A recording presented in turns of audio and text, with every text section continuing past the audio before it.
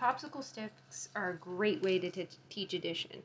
So you have your problem, 5 plus 5. So we count out 1, 2, 3, 4, 5.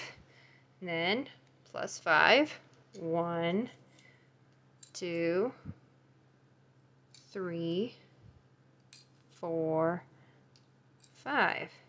And since it's addition, we put them together.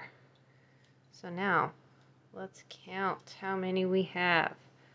1, 2, 3, 4, 5, 6, 7, 8, 9, 10.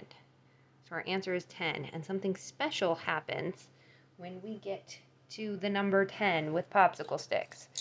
We're going to take them all and we're going to bundle them up together to make one group of 10.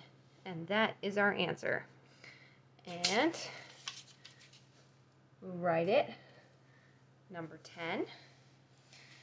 And down here, we're doing 5 plus 5 equals 10.